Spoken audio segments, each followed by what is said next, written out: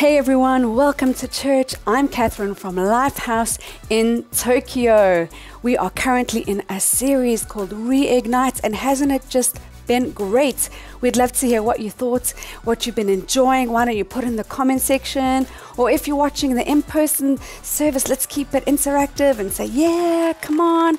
It's been so good. And today we are doing the last one in our series, and I'm going to be talking about reignite and getting fired up in your spiritual gifts. I believe that God is going to ignite or reignite a fire in us that's going to set the world ablaze. All the places that we go, all the people that we impact are going to be impacted by the good fire of God as He impacts us. Because I love the God that we serve. He is a supernatural God who's going to move in power. And I know He's going to move in power in your life too today. That is what I'm trusting for. So a little bit about my story. I grew up in what we'd call a Christian household. I had Christian parents, but I only made a personal decision to follow Jesus when I was in university. And I remember coming to church and somebody prayed for me. They prayed for me, and at that moment when they prayed for me, I experienced physical healing in my body, God's power touching me and physically healing me, and also emotional healing in me. It was incredible. Just feeling God's touch just from somebody praying for me.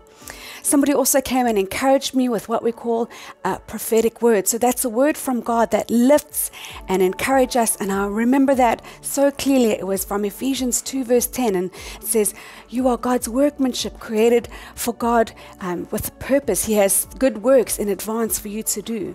And this was amazing to me. It felt like this was God speaking straight to me from the deep desires and questions that I had in my heart. And this word really lifted up and impacted me. It impacted my life. It reignited or ignited a fire in my heart.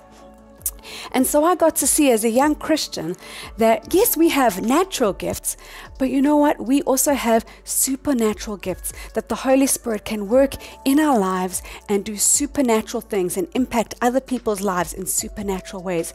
It's just so exciting. And today we're going to take a look at the story of Peter and John from Acts 3 and what the Holy Spirit was doing and working through their lives, how their gifts were ignited and ignited up a city for Jesus. So in Acts 2 we read that Peter and John were amongst the disciples. It was the day of Pentecost, and they waited. The Holy Spirit came and filled them up, and amazing things happened when they received the gift of the Holy Spirit. They were bold witnesses, and everywhere they went sharing the good news of Jesus, there were miracles happening. People were being healed, people were being set free, getting saved. It was amazing what was happening as the Holy Spirit was working in and through their lives. And so we're going to pick up from Acts 3 verse 6 to 10, and Peter and John are on their way to the temple. It's time for prayer, and they probably went every day at 3 o'clock, they said, for prayer at the temple, kind of like going to church for prayer meeting. And they were walking to the gates, and every day outside of the gates there sat a man who was lame from birth. He'd never walked before, and probably a family member or maybe a friend carried him out every day at the same time, same place, put him outside the gate of the temple, and there he would beg for money. He probably couldn't earn money. He wasn't able to do a trade. You know, he couldn't walk or anything like that, so he relied on the money from begging to survive. And so every day this guy would be out here, and I wonder often actually how many times Peter and John had walked past this guy, how many times people had seen them, and he just kind of was in the same place. But today it was going to be a different day. So Peter and John walk past him. He's holding up his hand, I'm imagining, begging for money, and Peter and John stop and they look at him. And this is what Peter says. He says, I don't have any silver or gold for you. I don't have money. I have something better. I'll give you what I have. In the name of Jesus Christ the Nazarene, get up and walk. Then Peter took the lame man by the right hand and helped him up. And as he did, the man's feet and ankles were instantly healed and strengthened. He jumped up, stood on his feet, and began to walk. Then walking, then leaping and praising God, he went into the temple with them. And all the people saw him walking and heard him praising God. When they realized this was the lame man beggar they had seen so often at the beautiful gate, they were absolutely astounded. How amazing is that? This guy, lame from birth, he experiences the touch of God, the presence of God. As Peter prays for him, he's healed. And somebody who's from the outside, who's always sat outside the gate, he probably wasn't ever allowed to go into the temple.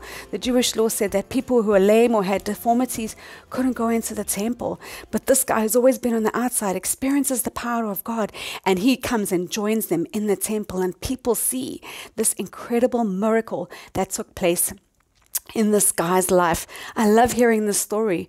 And you know what? This story isn't just something that we can read in the Bible back then for those people, something that a Peter and a John kind of person can only do. This is for you and for me, and this is for now. God's power and His Holy Spirit is at work empowering us today as believers to impact the world in this way. God still moves in power. He's wanting to do that still now. And all believers can have spiritual gifts, these spiritual gifts. The moment that you decide to follow Jesus, put your faith in Jesus, you are given spiritual gifts that you can use to bless the world and to build up the church. We all have gifts to bless the world and build up the church. Just think about it. There's a world out there that is broken, just like that man waiting outside, lame man, broken, sitting outside, and he encounters God's presence. We want people to encounter God's presence, His power, and come and bring them inside to the family of God, into a relationship with Him. And this is why we have those spiritual gifts. We want people to encounter this amazing touch of God, and we get to be the vessels that God's using to do this. Jesus said that we were going to do even greater things than Him. He said this to His disciples. You've seen my life. You've seen what's happened in my life. You've been walking with me every day, seeing the miracles, seeing healing, seeing salvation. Well, you're going to do greater things than me. With the power of the Holy Spirit, the powering of the Holy Spirit, you're going to carry on the work that I've started. And that's what our mission is as Christians. We get to carry on the work that Jesus started here on earth in people's life. And that's through the power of the Holy Spirit, the gifts that we have. It's so incredible. I really love the fact that we don't just get to share ideas or philosophies with people. We get to demonstrate with how powerful God is. In Corinthians 2 verse 4, it says, we're not trying to convince people just with persuasive words, human wisdom, but a demonstration of God's power. We're not just telling people how good God is. We're letting them experience. They can experience how good and how powerful God is. So you have gifts to build and to bless. And so you would think that when the religious and political leaders, in the temple see this lame man healed, they would be so excited. But actually, they're the opposite. These religious and political leaders felt like threatened by this. They thought this was kind of undermining their political agendas or their personal agendas. And they were really upset by this. And they told Peter and John and the people there, we don't want you to share this message about Jesus anymore. We want you to keep quiet about this. Let's keep this miracle under wraps. We don't want you to tell people about what happened here today. You need to keep silent. This is dangerous. We need you to keep silent. But Peter, he addresses them. He talks to them about how important it is to share this good news. He wants to share this good news to them. And it says that Peter, full of the Holy Spirit, talks to this council. He addresses the religious leaders and political leaders, and he says this to them in Acts 4:13. The members of the council were amazed when they saw the boldness of Peter and John, for they could see that they were ordinary men with no special training in scriptures, and they also recognized them as men who had been with Jesus. How amazing is that? Full of the Holy Spirit, they're addressing the council, and these people are like, we know these guys. They're just ordinary guys. Peter and John, they were ordinary fishermen. They had no special training, nothing special about them. And yet they were able to pray for somebody and see healing. They were able to see miracles. Salvation was happening. People's lives were being transformed. They were speaking with boldness and confidence, all because of the empowering of the Holy Spirit. And that's the same thing for us. We don't have the gifts of the Holy Spirit. We don't only get these gifts if we're more spiritual or we know more things, we've had special training or something. Actually, it just takes you to believe in Jesus, and that moment you are given these supernatural gifts, and they are not earned. They are a grace gift from God, and God loves to do that. He takes the ordinary Peter and the John, the ordinary us, and He does extraordinary things through them by the power of His Holy Spirit. He likes to take the natural and do something supernatural with it. And that's the wonderful thing about grace gifts, right? Grace gifts is not something we earn. The receiver doesn't have to do anything. They just have to receive. It just costs the giver to give. And it cost Jesus. It cost Him His life. He gave everything for us so that we could receive all these incredible gracious gifts. And these gifts of the Holy Spirit. It's so incredible. And all we need to do is discover and unwrap our gifts. We get to discover the gifts that God has given us. And so in the story in Acts 3, we see that Peter and John, they had the gift of faith, the gift of healing. But there are so many gifts. I wish I could share all of them. The book of Acts is full of them, but we don't have time for that today. But let's listen to what Paul has to say about the different kinds of gifts, because Paul describes them in Corinthians, and he encourages us. He's like, discover these gifts, learn what they're about. I don't want you to be ignorant about these gifts. You should know how impactful and powerful these gifts are. So let's take a look at some of these gifts. 1 Corinthians 12, verse 4 to 11. There are different kinds of spiritual gifts, but the same Spirit is the source of them all. There are different kinds of service, but we serve the same Lord. God works in different ways, but is the same God who does the work in all of us. A spiritual gift is given to each of us, so that we can help each other. Our gifts make God great. And they're about helping each other, and they're not about ourselves, right? To one person, the Spirit gives the ability to give wise advice. To another, the same Spirit gives a message of special knowledge. The same Spirit gives faith to another, and to someone else, the one Spirit gives the gift of healing. He gives one person the power to perform miracles, and another ability to prophesy. He gives someone else the ability to discern whether a message is from the Spirit of God or from another spirit. Still another person is given the ability to speak in an unknown language, while another is given the ability to interpret what is being said. It is the one and only Spirit who distributes these gifts, and He alone decides which gifts each person should have. Wow, I love that those gifts. We saw special wisdom, words of knowledge, faith, healing, performing miracles, prophecy, discernment, tongues, interpretation. And today we don't have time to get into all of these gifts, and I'm not going to get into them in detail. But you know what? You can find out more about these gifts. Pastor Rod does an amazing series in his Rodcast. Have you heard of the Rodcast? You can subscribe to his podcast called the Rodcast, or you can subscribe to the YouTube channel, and he unpacks each of these gifts over a series of weeks, and just how to use them, how to discover what you have. They're incredible. I encourage you. I'm sure somebody's going to put a link. They're going to put a link below here, and keep it in your memory. And after this message, why don't you go check it out, and why don't you discover the gifts and find out which gifts you have, or learn more about the gifts that you do have. So it says here that we don't get to choose the gifts. The Holy Spirit decides who He gives it to and when He gives it to, but we get the joy of unwrapping and discovering them. And maybe you'll find that you'll have one or two or more of these gifts, and God can use these gifts in you at different times, at different places. Maybe at certain times, for certain seasons, you'll see the Holy Spirit use you in certain gifts. So, it's really great for us to discover our gifts and develop them. I remember getting really excited about discovering the gifts that God had given me.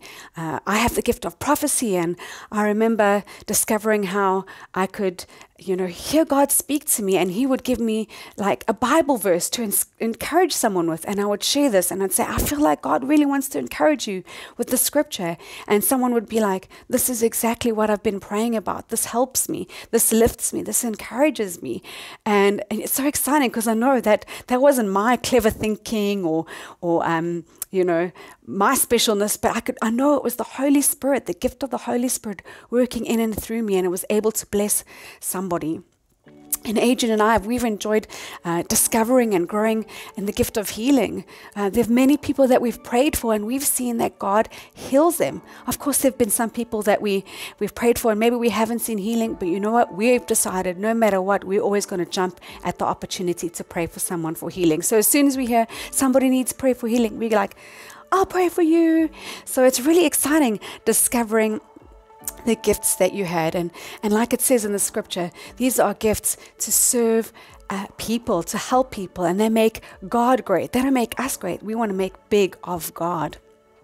And I love sharing stories about how, different people use their gifts, because I think it stirs faith and encourages us. We get excited. We get ignited, that fire in our hearts, ignited to use our gifts. I've heard some amazing stories about our youth from Tokyo. They've been going to different campuses like Tachikawa and Yokohama, and they were praying and prophetically encouraging some of the young people there. And those people were really blessed. And it's been amazing to see those who did it, the youth. They were saying, I was so excited to share.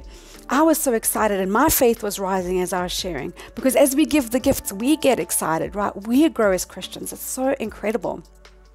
Another story that I really love, it's kind of a funny story, but it's quite impactful. In a few years ago in South Africa, when we were in South Africa, there was a connect group that was meeting, and they were having a time of prayer.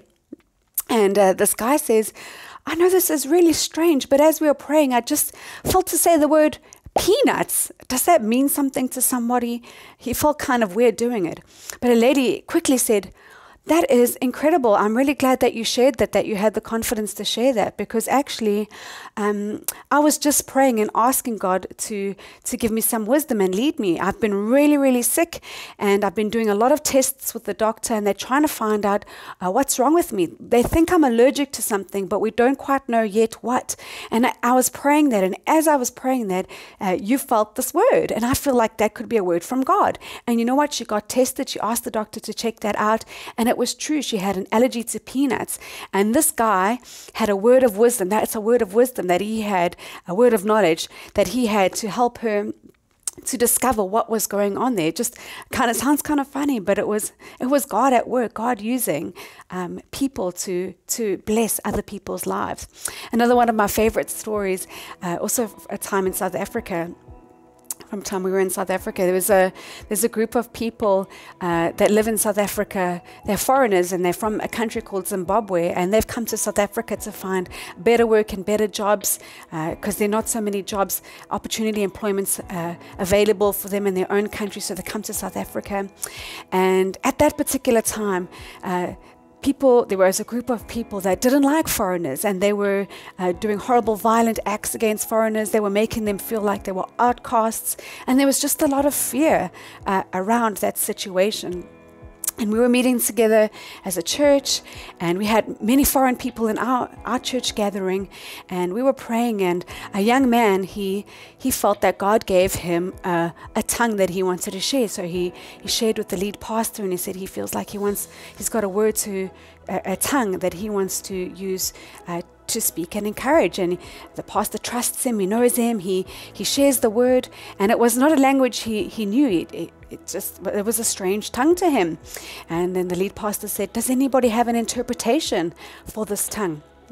And it was amazing. A lady stepped up and she said, wow, this young man, he spoke in a language that's in Zimbabwe, a special dialect, and all of us speak that dialect, and it was a word from God encouraging us. God says that he loves us, he's got a plan for us, and he's going to protect us, and he cares for us. And we were so blown away. How incredible was that? This young man, he couldn't speak that language, he didn't know that language, and he spoke a language that those people needed to hear, their own heart language. In their own language, God spoke to them and encourage them. It's amazing how these gifts of the Spirit can just build up and bless people. It's so exciting when we hear that. Don't you get fired up when you hear that? Doesn't that make you want to step out more boldly and trust God to use you? Well, actually, Paul encourages Timothy to keep that fire going, to get that fire burning hot in our lives. He says in 2 Timothy 1:6, he's reminding Timothy, he says, "This is why I remind you to fan into flames the spiritual gift God gave you when I laid my hands on you." So Paul is reminding Timothy, you have a gift and you need to keep refueling it, keep fanning it into flames. And this is not a rebuke. He's not saying, Timothy, your fire's gone out. He's actually encouraging him that this is what we all need to do in our lives with all of our gifts. We need to continue to add fuel. It's not something that we stop doing. We just continue to fan those gifts into flame. And as we add more fuel, it's going to grow in impact and usefulness in this world for God's kingdom. And so how can we keep the fire burning? Fire needs fuel. And I think God's word, reading the Bible and journaling is great fuel. That's how we can, build up faith in our hearts to trust God, what he can do in other people's lives. When I read the Bible and I see what God did, I get excited and I'm thinking, God, I want to see that today. I want to see that in my family, in my community. It stirs up faith in my heart. It helps me to know what I can trust God for, what he can do. Also, when we're journaling, I've often gotten some verses in my journaling time and I thought, this has encouraged me and I know somebody else that I can share the scripture with. So the word of God is like fuel that keeps this fire igniting and burning in our hearts, in our spirits. Fire also needs oxygen. And for me, that's like the breath of God. The breath of God, the Holy Spirit is often spoken of as like wind, as a breath, as oxygen. And we need the Holy Spirit to come fill us again and empower us again so that we can step out and use our gifts. So this is not just a one-time thing that we are filled with the Holy Spirit or empowered by the Holy Spirit. We can continually ask the Holy Spirit to empower us. In fact, this is one of my prayers. Every day I pray, Holy Spirit, will you come and fill me? Will you come and empower me today? Help me to see the opportunities that there are around me to bless and love and serve you and people. So a simple thing like that is helping to ignite, to reignite those gifts that the Holy Spirit can use in our lives. And also, fire coals get hotter when they're around other coals. If you take one coal out of the fire, it's going to grow cold. It's not as impactful. But when you put that coal together with other coals, the fire gets hotter. There's something that happens when we're together in community, right? I think this speaks about community. We've always meant to be a part of community, and that means, getting stuck in your local church, planted in your local church, serving and growing in your church, joining community connect groups or Bible connect groups, because I think that's a great way when we can learn from other people. We grow together. We need each other to grow. And I still think that no one person is the answer or the superhero in using our gifts, but each person putting their gifts together, we're able to have a greater impact, building the kingdom, trusting God to build his kingdom and blessing the world around us, impacting and reaching the world around us. So it's so important to be a part of community. I also think that when we get to share our stories together, it reignites our hearts. Whenever I hear stories of somebody stepping out and God doing something supernatural, I'm like, oh, I want to do this too. I want to do this too, right? We need to hear these stories. That happens in a group. So I just loved what Pastor Rod was encouraging us when we first started this series. He was saying that, if God sees a low wick, he never wants to blow it out. He just wants to fan it back into flame. So I hope this is encouraging you. God wants to fan that flame to get hotter and brighter. Maybe you've stepped out and tried to use your gift and you've hit some discouragement or disappointment, challenges along the way. Sometimes we forget about our gifts, or maybe you didn't even know you had a gift.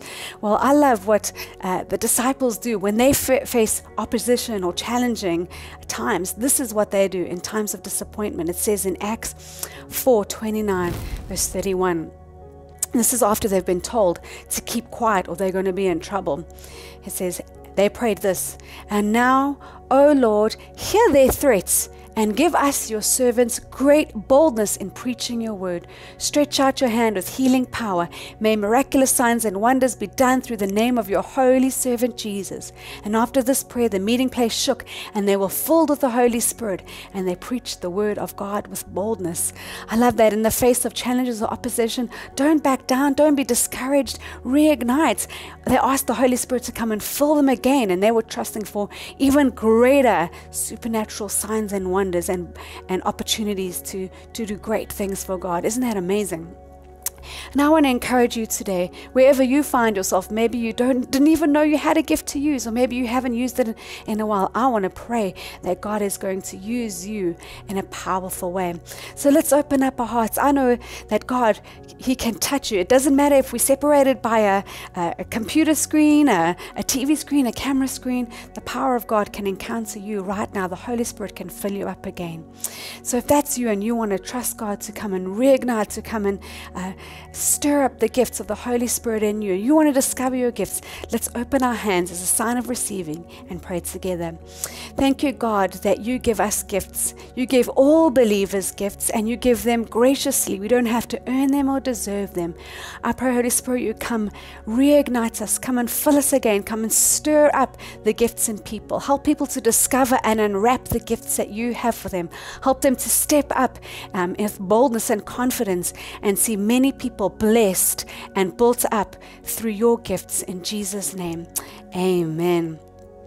And maybe you're listening to all of this, and maybe you can relate to that man who was on the outside, that lame man on the outside, it feeling like he was in a broken place. He couldn't get to Jesus. But I want to tell you that Jesus wants to invite you in. He wants to bring you in. The invitation is there. He wants to bring healing and restoration and salvation to your life. He's coming to take you out from the gate entrance and bring you inside into a relationship with Him. And all it takes is for you to say, I want to follow you, Jesus. I believe in you, Jesus, that you love me, that you died for me, and you have a plan for me. And if that's you today, you want to follow Jesus, or you want to follow Him again, let's pray this prayer together. Dear Jesus, I believe in you. Thank you for forgiving me. Come into my life and I will follow you. It's amazing if you've prayed that prayer. I'm so excited for you. The fun starts now. The journey starts now. It was so great that you joined us today. I'm really trusting that we're going to hear amazing testimonies of God igniting and reigniting the fire in you, and all of us going out into our family places, our communities, our church, and seeing the good news and the power of Jesus on display for the world to see. Thank you for joining us. See you again next week.